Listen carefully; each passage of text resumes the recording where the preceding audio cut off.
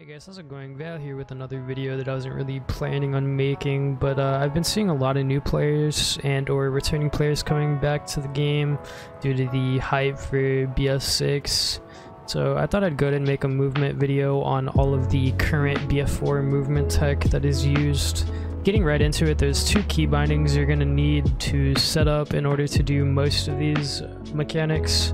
So you're going to want to go to key bindings on foot and scroll all the way to the bottom here. You're going to want to set a key binding for toggle primary weapon, which is on my mouse button 1, and select knife, which I have on mouse button 2. In this video, I've also included a key input thing on the bottom left of my screen, just in case my description doesn't do it for you. You can watch my key inputs, which will hopefully help you understand a bit more.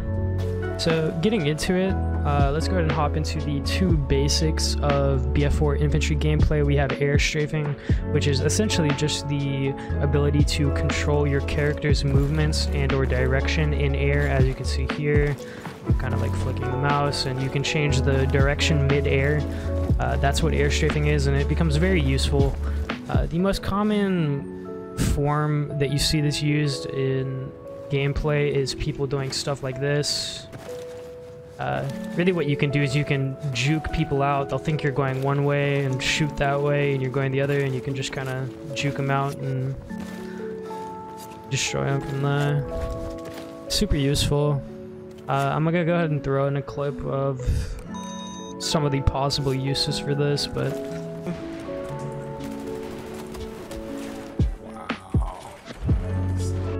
yeah, you can do stuff like this.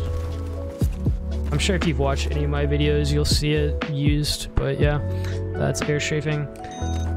The second basic thing that you should probably know about BF4 movement is the bunny hopping in BF4. Bunny hopping in BF4 is slightly different from other games like CSGO and Apex in the fact that it doesn't necessarily increase how fast you are going, but more so just lets you jump without losing momentum. This is what it looks like when you jump without bunny hopping.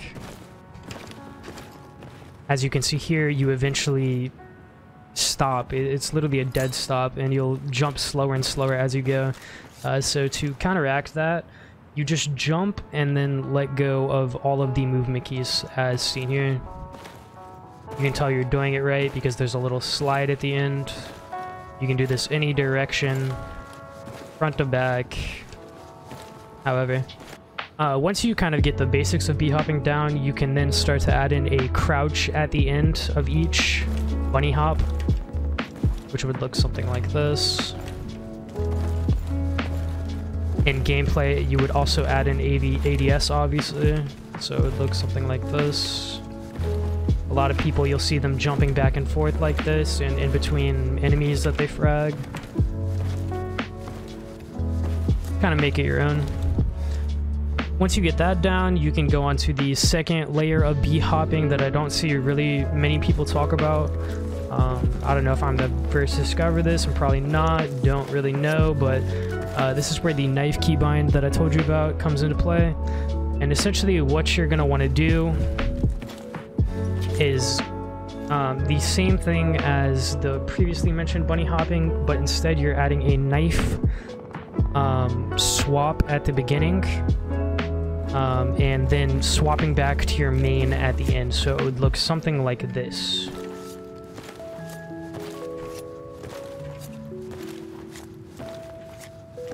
And you may be like, well, Vale, what does this do for you? Well, it eliminates the really annoying weapon sway that the normal crouch has, and kind of removes some of the ADS time. So that's my form of b-hopping. And then this is regular b-hopping. You can see you get this weird sway on it. So yeah, the knife kind of removes that.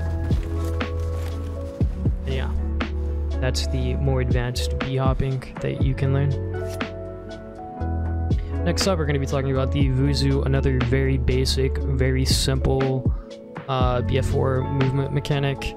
All you're going to need for this is a solid wall, both client and server side, has to see the wall as a solid, so something like this works perfectly. For example, some of these walls, like these, don't count as solid walls, so if you did it on one of those, you wouldn't receive the glitched animation. But all you're going to want to do for this is run, jump, let go of your movement keys, and then hold R and B or scope at the earliest time possible. So it would look something like this.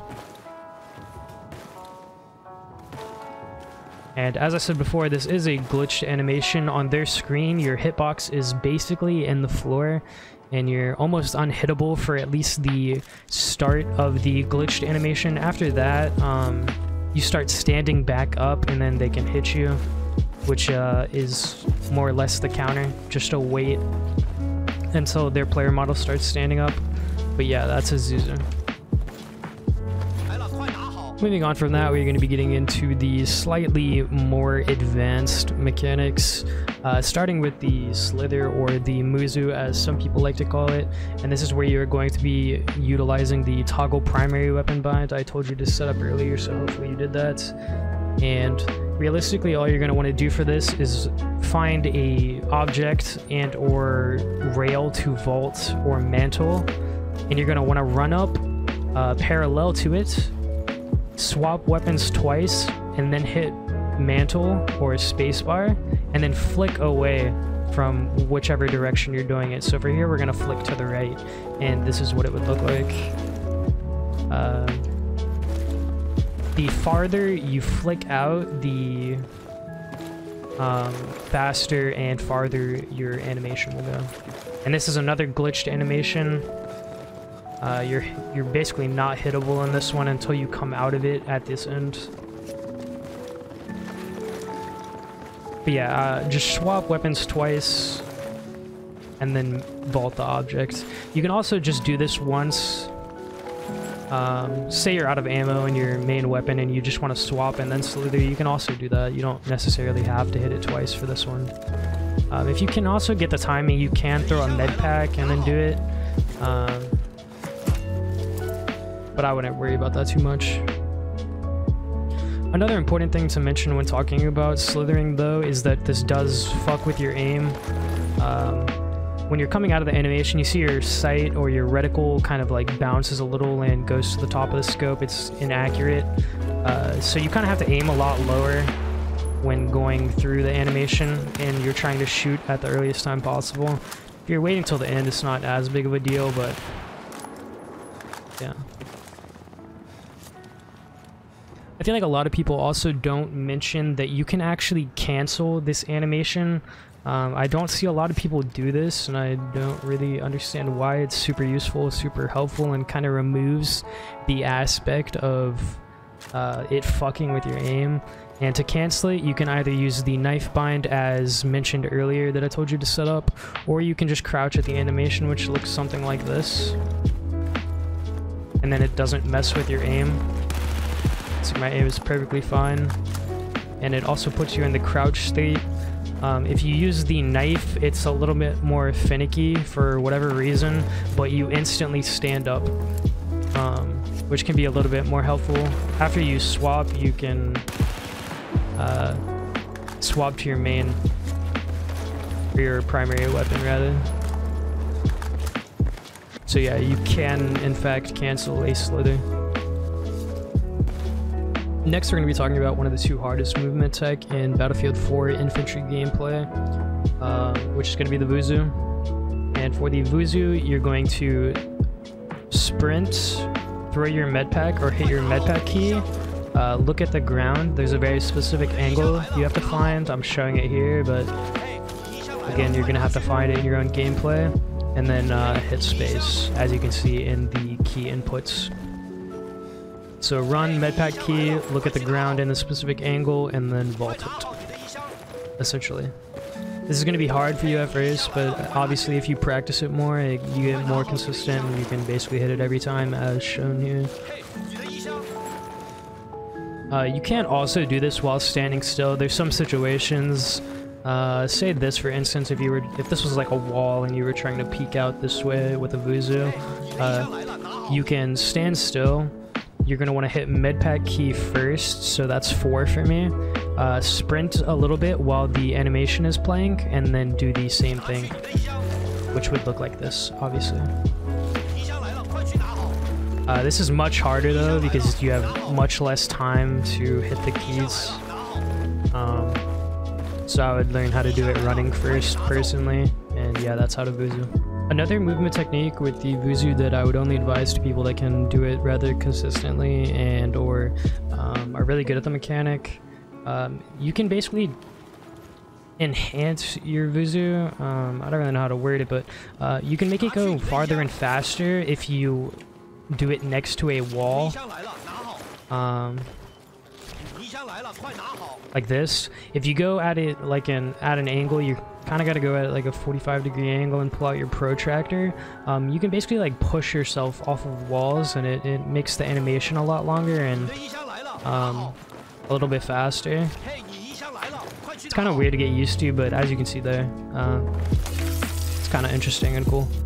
I figured I might also mention that the vouzou is also the best and or you get the most glitched animation going off big drops or stairs like this. If you vouzou off of things like this, your character like freezes mid-air. It's super weird, and yeah, it's like one of the better ways to use vouzou is off of staircases and huge drops. Like over here, for example, if you vouzoued this, your character would be in a super like fucking laggy animation. It's way harder to hit than like a normal vouzou. I also feel like I should mention another move that I feel like not a lot of people talk about. I don't think there's really a name for this one in the community, and I don't really see many people use it for whatever reason. I guess it is probably one of the 2 hardest moves along with the vouzou, just because the timing is very specific with this one. And all you're really going to have to do is swap weapons twice after jumping. So you're going to want to jump, swap weapons twice with the keybind I showed earlier, and then crouch twice at the end of the jump animation. Looks like this. I hit it twice at the beginning, but there we go. Looks like that. Basically what this allows you to do is instantly put up your jump, or instantly put up your sight after a jump. You can turn this into a B-hopping strategy, but the timing is so specific. You have to be a god to be able to B-hop like this, but I've seen people do it. It's definitely possible if you put a lot of time and effort into it. I can hit a good streak every once in a while, but you can use this to jump corners and stuff. It's just another way to jump a corner, really, or you can turn it into a B-hop style if you're a god. Yeah, I wouldn't advise this for most normal players. It's kind of high APM for your average gamer. Kind of interesting to learn and to master nonetheless, though, so there you go. For the final 2 moves, they're more like freestyle moves, not really that useful, but they're kind of cool. You can get into some cool places with them. They're kind of fun. We're going to talk about the Mario jump first. And there's 2 ways to activate a Mario jump. One where you put the med bag in front of whatever you're vaulting and or trying to jump over, and you can also put it on top as seen here. So you kind of got to run it at an angle, and then it gives you a Mario jump. Simple as that. Again, this isn't really that useful for everyday gameplay, but it's kind of fun. You can get some cool clips with it. You can juke people with it. And the second way is to put it slightly in front of, but you want a little space in between, and then you kind of got to get this one at an angle like this. Sometimes you'll get this weird tripping animation, but you don't really have to worry about it too much if you find the correct angle. That was the tripping animation, but yeah, that's the Mario jump. And for one of the final tips I'm going to give, it's going to be the defib cancel, which is basically just a way to cancel the ending animation of the defibs, and really all you have to do is swap weapons. I just go to my primary, and yeah, it just cancels the end animation, which normally locks you in this short little animation, as you can see at the end here, where you can't really jump or anything, so I think it's kind of useful to mention. And that's pretty much going to do it for the movement guide and tutorial. So thank you guys for watching. Appreciate you as always. If you enjoyed, be sure to like and subscribe. And yeah, thanks again. Peace.